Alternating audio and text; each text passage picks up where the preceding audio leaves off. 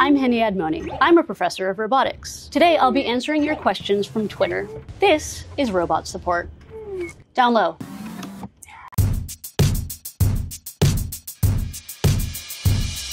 At ag26243 asks, why are people so obsessed with making human-like robots? Y'all need to chill. I don't disagree. Human-like robots are great. Usually a robot that's not shaped like a human is more robust and more capable of doing the task it needs to do. One example of a humanoid robot is Sophia the robot. Some people would call this category of robots androids. Sophia is a highly realistic robot, but if you've ever watched Sophia, you know that there's still a gap between what the robot is doing and what we actually expect from people. This is often called the uncanny valley. Very human-like robots can fall into that uncanny valley and make people pretty uncomfortable. At Furby Factor asks, how do you program personality into a robot? It is hard to define exactly what makes a personality. Robots are just programs. For example, if somebody makes a funny joke, should the robot laugh or should the robot roll its eyes? This all has to be created in software. When we're programming robots, what we're doing is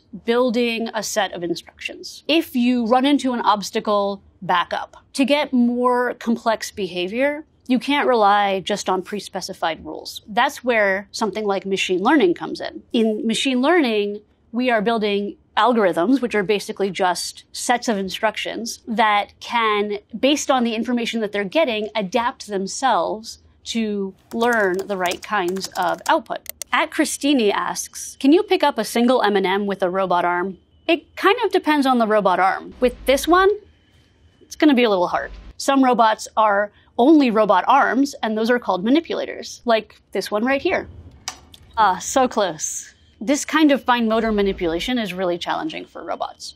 Robots don't have the level of motion and movement that we do in our fingers. The other thing that we use in our fingers that robots don't have is a sense of touch that allows us to tell when we are actually gripping something so that we can know that it's able to be picked up. This box has fiducial markers on it. These are essentially QR codes that allow the robot camera to recognize what orientation and position the box is in, supposed to make it easier for the robot to pick up the box autonomously. At SEO Chase asks, do you think robots will one day take over all of our jobs? The real benefit of robots is taking over the 3 Ds, the dull, dirty, and dangerous jobs that we probably don't want human beings to be doing anyway. People are working on underwater robots that can detect underwater landmines. Some people have worked on robots that can go into nuclear facilities after an accident and shut off different valves. But I do hope that robots are able to make people better at their jobs and free people up to do things that they're actually good at and that they actually want to do. At Big Tech Prof asks, what is Elon's goal for the Tesla Optimus robot? Elon Musk does not consult with me, but my understanding is that he's looking to build a general purpose home robot, one that can do everything from cleaning up your room to unloading your dishwasher. To design a robot that's capable of doing more than just one thing takes a ton of work and a ton of sophistication. Tesla is pretty well positioned to do so. Their autonomous driving division has a huge computer vision capability, and they're building the kinds of batteries that would be needed to power this sophisticated a machine for a long period of time.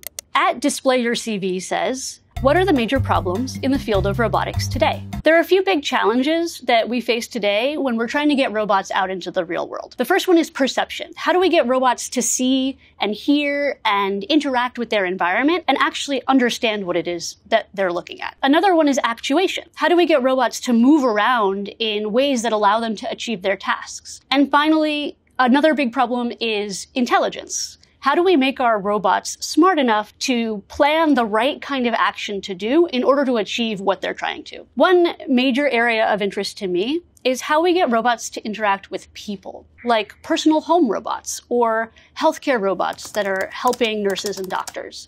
At Alice Jane Taylor asks, I just want to know how Boston Robotics plans to deal with humans who think pushing robots over is hilarious. There are lots of people who are doing research on how robots should respond to various forms of abuse. One that I like the most is that when a robot is being kicked by kids in a shopping mall, researchers found that if it just rolls to the nearest adult, the kids will stop. At A. Leviers asks, have you ever had a genuine social interaction with a robot? Although I can't say that I've had a deep social interaction with a robot, I can say that I have felt social reactions to robots.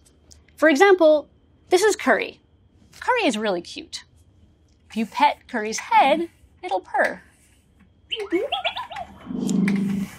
And that kind of response actually does generate some social interaction for me. A lot of people are working on social robots to help people in the home or in elder care situations. And in these cases, it's really important that the robot is able to connect socially with people. For example, it should tell when somebody's frustrated or not wanting to take a bite of food, or somebody's tired and should just go to bed. Detecting these social cues is still really challenging to build into an algorithm, and that's a huge part of social robotics. At Tomas Cosmeter asks, how #AI is being used in #robotics? AI and robotics have a lot of overlap. AI is all about how you get systems to act intelligently. Robotics is about taking devices and putting them out in the real world and having them move around and interact with the environment or with people. So in order for robots to work, we really need the AI to support them. But robotics is more than just the AI that supports them. It's also about the mechanics of building a physical system and the electronics of developing safe circuitry. Robotics and AI, big overlap, but still two separate fields. At Joe Maroney asks, self-driving cars are already on the road. When there's a problem, how do we understand the decisions AI makes? Self-driving cars are essentially a type of robot moving around in the world and making intelligent decisions based on what they're perceiving. These algorithms that robots are using for decision-making are sort of like black boxes. Inputs come in the form of perceptions or knowledge, and then outputs come out in the form of actuation. The robot decides to merge or decides to stop. But that black box can be very, very complicated. And because of that, we need something like explainable AI in order to back out the processes that the robot used to get to where it was going. EE World Online asks, what types of sensors are used in robots? Some robots have cameras, like this one, that can detect not just color images, but also depth using infrared. Other robots have physical sensors, like bump sensors, or capacitive sensors that respond to touch, time of flight sensors, or other kinds of ways. Excuse me, my robot is escaping. The original Roombas also had bump sensors. That's how they knew they were running into something. Lots of robots also use audio sensors. Hey, Curry. Like that. At 24/7 Press Release asks, what are swarm robots and how are they learning from insects? If you watch the Olympics, you've seen these beautiful displays of lights floating in space. Those are swarm robots. Swarm robots are groups of robots that operate in a collective, have intelligence that's distributed across the entire system so that no one of them has the central information. These are designed and inspired by the way insect swarms operate, and it's just one example of the ways that robotics has been inspired by biology. At Robotrix1, how 6-axis industrial robots work? 6-axis robots are called that because they can move in 6 different directions. Here's an example of a 6-axis robot. It can move in 3 directions of physical space, left and right, up and down, and forward and back. They can also move in 3 directions of orientation space, pitch, yaw, and roll. These robots work by deciding how to move every joint in the kinematic chain in order to get the robot hand, which we call an end effector, to the right position. This process of calculating how the joints will need to move to put the end effector in the right spot is called inverse kinematics. At SpyCodeX asks, do you know who invented the first robot in history? What was it? So what makes a robot anyway? It needs to be able to sense its environment, plan using that sensor input in some smart way, and then act on the world. So given those criteria for being a robot, the first broadly accepted real robot was Shaky. It was invented in the mid-60s in California. It was a robot that had a big television camera on top, and it had wheels, and it could take instructions and roll around a different obstacle course with objects in its way. That was the foundation of a lot of the robotics that we do today. At Edgeronia asks, what if the only thing that's preventing a full-on global robot takeover are a handful of CAPTCHA servers? CAPTCHA servers are servers that run those kind of annoying little answers that you have to give to prove that you're not a robot. You have to identify pictures that have particular objects in them. What you're actually doing with those CAPTCHA servers is training intelligent systems. On the back end, companies are using that data to try to build better classifiers for things like traffic lights or bicycles. We've seen lots of movies where robots are the evil beings that are taking over from humans. The reality is we're still really far from any notion of robots being capable enough to operate in environments in order to have any kind of impact like that. At Local Plumbing HE asks, could Star Wars droids be real? We are pretty far from robots like C-3PO and R2-D2. They are showing super advanced versions of the technologies that researchers are working on right now. Now, these are two very different approaches, and they serve different purposes. C-3PO, which is a humanoid robot. It's shaped like a person, it walks upright, it uses language that people use to communicate, including the variety of different accents and dialects that people use. And then we have R2-D2. It's explicitly not humanoid. Kind of looks like a trash can. It uses wheels instead of legs to move around. The language that it speaks is beeps and boops. And humans have learned the robot's language. That's not something that we see today. Most of the time, we are getting robots to adapt to people and not the other way around. At Stephen Boyle 3 asks, why do we need robotic delivery cool boxes driving around slowly getting in everyone's way?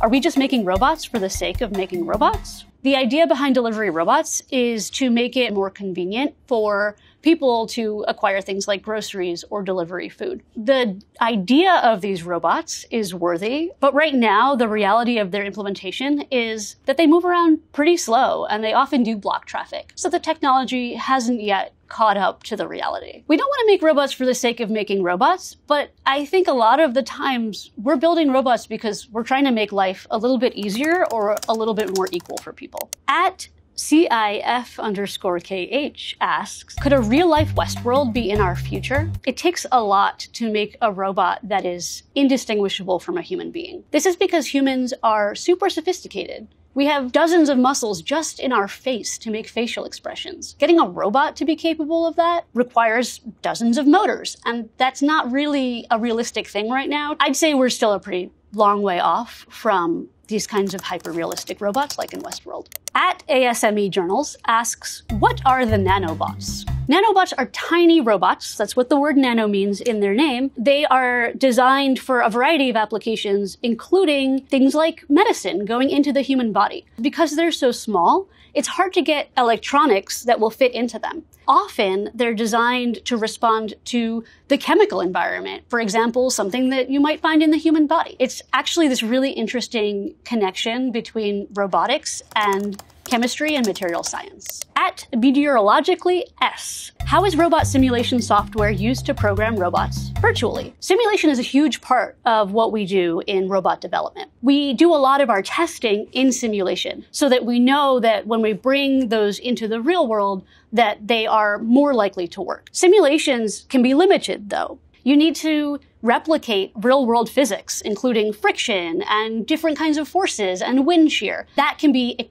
exceedingly computationally expensive. Simulations are still easier than putting the robots in the real world, and so they're still a hugely popular tool in robotics. At Bliley Tech asks, how are #robots used in #space exploration? These robots are being deployed autonomously to roll around, collect samples, take measurements, and do all of the scientific data finding that we need to do to understand what's in space. We've had several robots sent to Mars. Here at Carnegie Mellon University, where I work, we have a huge project on building robots that are capable of operating autonomously on the moon.